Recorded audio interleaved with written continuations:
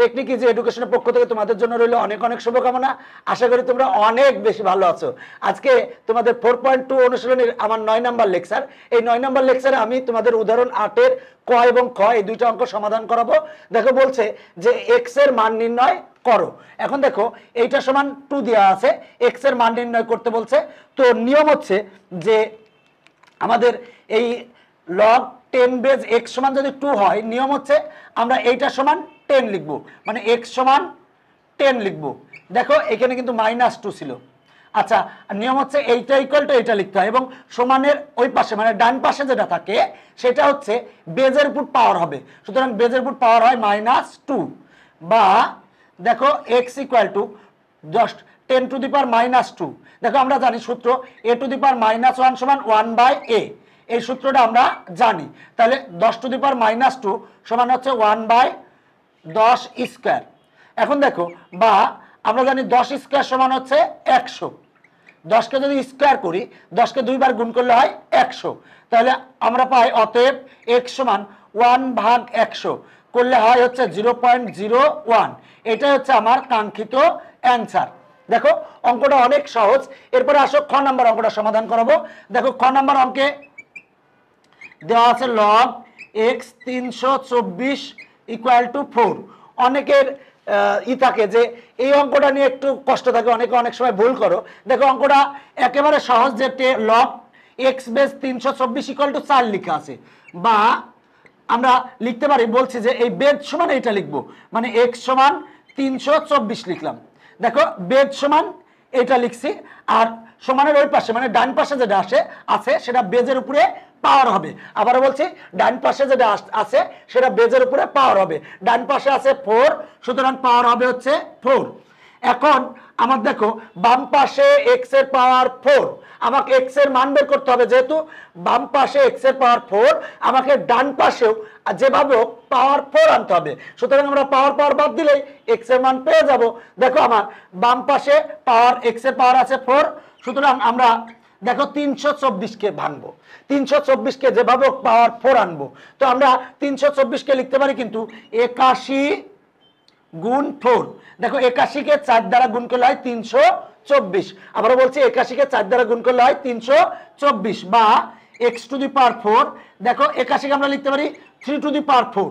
আমরা জানি 3 to the পাওয়ার 4 মানে হচ্ছে 81, আর 4কে আমরা লিখতে পারি 2 স্কয়ার। 2 স্কয়ার মানে হচ্ছে 4, 2 স্কয়ার মানে 4। এখন দেখি আমরা একটু ডিজাইন, আমার জায়গা যেহেতু সমস্যা, একটু আমরা পাশে লিখতে পারি। এটা একটু ডিজাইন করে রাখি। ডিজাইন করতে কে না ভালোবাসে, আসলে সবাই ডিজাইন করতে পছন্দ করি আমরা। এখন দেখো আমরা লিখতে পারি বা দেখো x টু দি পাওয়ার 4 সমান 3 টু দি পাওয়ার 4 গুণ, আমরা দেখো 2 স্কয়ার আছে, এর পাওয়ার 4 বানাবো। তাহলে √2 এর পুরো স্কয়ার দিলাম, আর আগের টোটালটার উপর পাওয়ার আছে হচ্ছে 2। দেখো সেটা হলো যে x to the power 4, 3 to the পাওয়ার 4, আর এইটার পাওয়ার 4 বানাবো। এই জন্য আমরা 2কে লিখছি √2 স্কয়ার। দেখো √2কে স্কয়ার করলে রুট আর স্কয়ার কেটে যায়, থাকে হচ্ছে 2, আর টোটালটা পুরো হোল স্কয়ার আছে। এখন আমরা লিখতে পারি বা x টু দি পাওয়ার 4 সমান 3 টু দি পাওয়ার 4 গুণ, দেখো সেটা হলো পাওয়ারের উপর পাওয়ার আছে, এটা 2 আর এটা 2, তাহলে 2 দুগুণে 4, তার মানে হবে √2 এর পুরো পাওয়ার হবে 4। এখন দেখো 3 এর পুরো পাওয়ার 4, √2 এর পুরো পাওয়ার 4, সুতরাং আমরা লিখতে পারি x টু দি পাওয়ার 4 কে লিখতে পারি 3√2 এর পুরো পাওয়ার 4। দেখো 3 এর উপর পাওয়ার 4, √2 এর পুরো পাওয়ার 4, সুতরাং লিখতে পারি 2√2 এর পুরো পাওয়ার 4। এখন দেখো উভয় পক্ষ থেকে পাওয়ার যেহেতু সেম করে ফেলছি, সুতরাং পাওয়ার বাদ। অতএব x সমান 3√2, এইটাই হচ্ছে আমার কাঙ্ক্ষিত অ্যান্সার।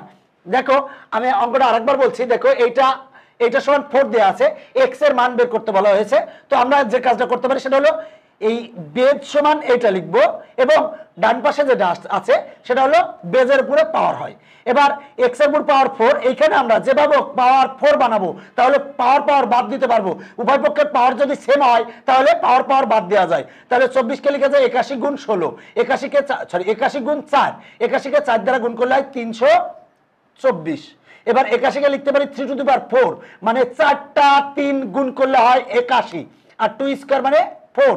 এখন দেখো এই 3 এর পাওয়ার 4 একটার পাওয়ার 4 বানাই ফেলছি, এখন 2 এর পাওয়ার 2 আছে, এই পাওয়ার যদি আমরা 4 বানাই তাহলে আমাদের কেল্লা খতম। এখন দেখো সেটা হলো আমরা 2 কে লিখতে পারি √2 এরপরে স্কয়ার, আর টোটালটার পরে স্কয়ার ছিল কারণ রুট আর স্কয়ার কেটে গেলে হয় 2, 2 দুগুণে 4।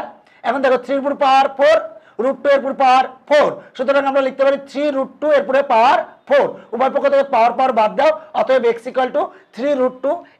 3√2 এটাই হচ্ছে অ্যান্সার।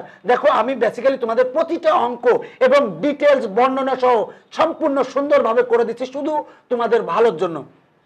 তো অবশ্যই আমাদের এই ইউটিউব চ্যানেলটি সাবস্ক্রাইব করে রাখবে এবং তোমাদের কোনো মতামত জানানোর থাকলে অবশ্যই কমেন্টস বক্সে কমেন্ট করে জানাবে।